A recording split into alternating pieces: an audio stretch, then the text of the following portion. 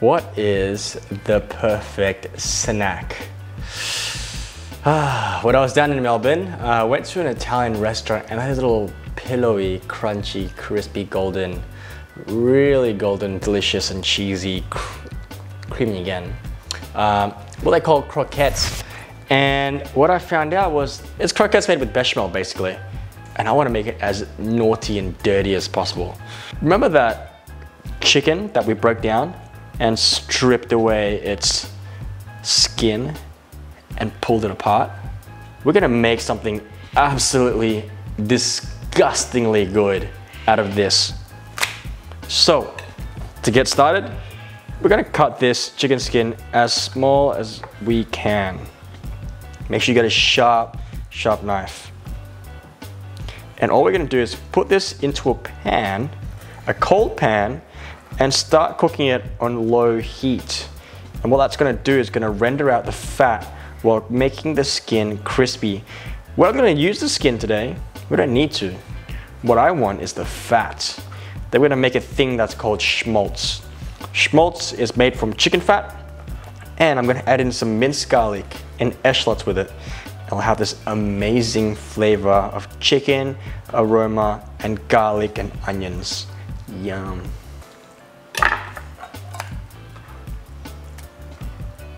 You can roast this in the oven, but we're gonna make a quick one by putting it in the pan.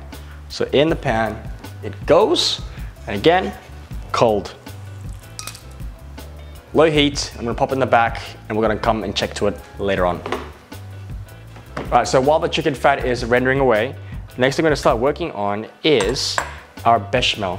So we're gonna make the roux, and the roux is made with butter. In goes the butter. Now once the butter is melted, add in your plain flour, about the same amount of the butter that you put in. Let the flour absorb the butter and cook through. So you want to cook the flour just for a little bit to get rid of the floury taste, so your roux and your bechamel won't be kind of that, you know, a powdery kind of texture as well. Now at this stage, this is where it gets important. You can add in your milk, cold, little at a time. That's going to absorb up by the flour. And add it incrementally. The flour starts to swell up and suck in all of that milk. You can use a whisk, you don't have to. I'm using a spatula here and it will still come out extremely smooth. It's not coming out smooth. No. It's fucked up. Shit. This is going in the bin. I've got to back up. Whew. Okay, pressure's on. Attempt number 2. A little bit of milk. Let it be smooth first. And then another one. Let it get smooth again. Oh, it's looking good now. Now it's looking like mashed potato. And then some more. Not too much, a little bit at a time. I think that's where I screwed up. I put too much at once. Oh, there we go. Wee. I don't want to make this to a really saucy bechamel like for a lasagna. I want to make it nice and thick because we're going to need to hand shape it before we fry it. Usually with bechamel croquettes, people would add cheese and ham. I'm going to add chicken fat, garlic, eschallots, and some cheese, Parmesan cheese. So that there is my chicken skin. All that fat is what I want. So I'm going to let it sit in the residual heat to render out the rest. Now for the seasoning, you can add in a whole heap of Parmesan,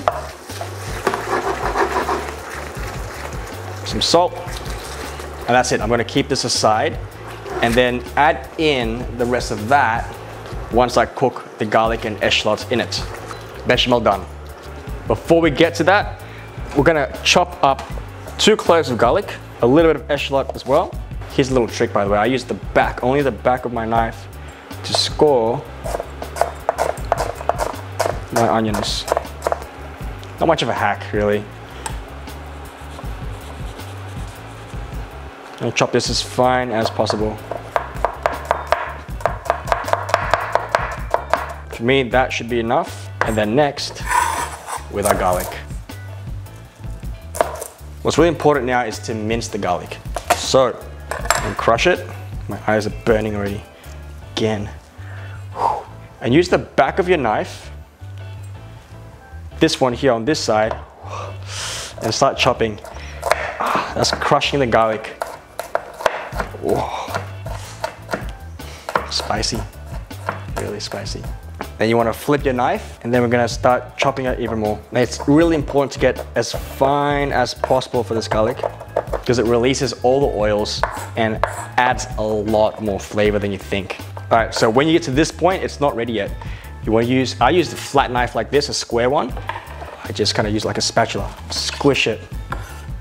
That's gonna squeeze all that juice out. Then I flip it. I go again, put it all back in, combine it together, squish it, squish it. Go ragey at it, go nuts. Till you get this really nice minced garlic like that. But if you're lazy, you can get minced garlic, already minced. Now back to our small pan. Now on this, I only want the oil. Just that sexy, wonderful, delicious oil. Now garlic and eschallot cook different. Garlic burns first and a lot faster. So I'm gonna add the garlic a little bit later on. All I wanna do is gently saute my eschalots first, because eschalots have more water content than garlic does. Gently saute, you don't want to caramelize the onions. As soon as it gets translucent, then add in the garlic.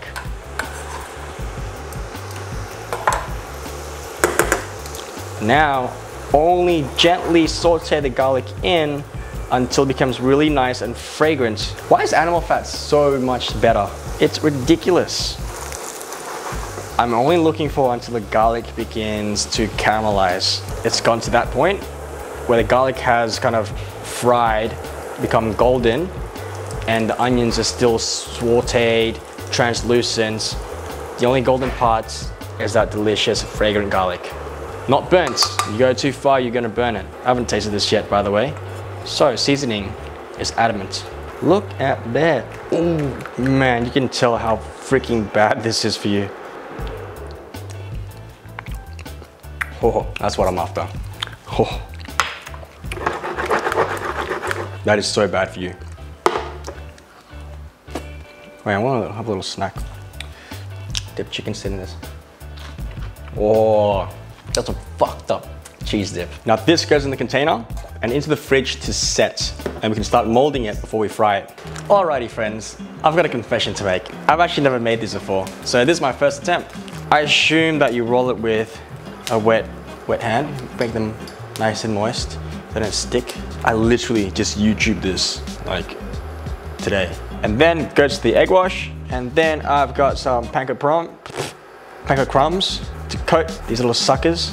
Let's pray they work. And voila! I think it should work. I think I'm missing a step here. I'm not sure if I should flour it. And then egg it again.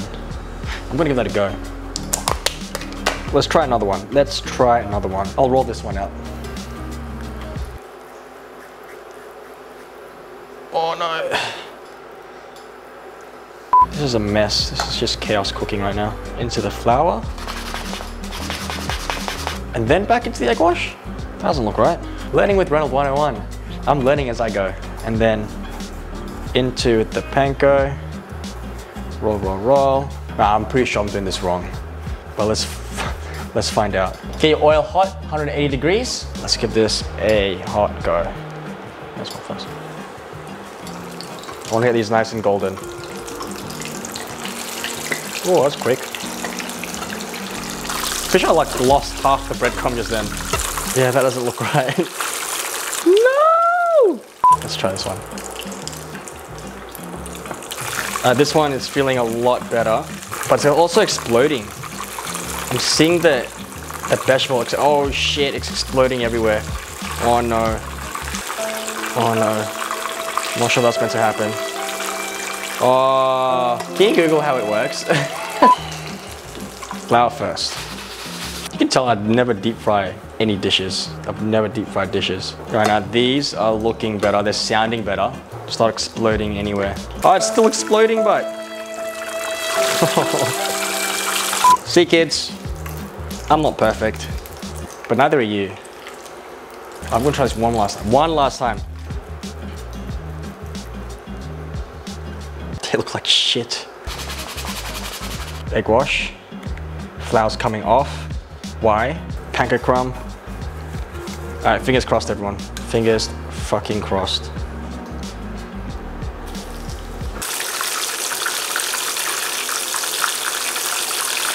I'm pretty sure that exploded again. I think. Oh no. It's holding out, it's holding out, it's holding out, it's holding out.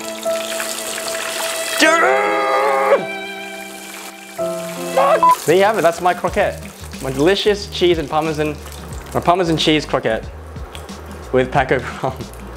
Well, anyways guys, that's it. That's one of my failures, one of my failed dish. Don't judge me, or judge me all you want. Give me a little pro tips besides getting a deep fry, because I couldn't bring my deep fryer here. But yeah, the bechamel sauce is actually really good, so give that a go. And then teach me how I can make better croquettes. But before we do that, before we go away, let's just, oh no, I don't want to do that, that's explosion. That's not that hot actually, it's not that hot. They're good. It's so bad for you. Oh, it's so bad for you. Once again, I'll try my best to make another one, a better one. You know what? I'll see you guys next time. Don't forget to like and subscribe, and put that thumbs up button. Just give me that thumbs up for effort. I'll see you guys next time.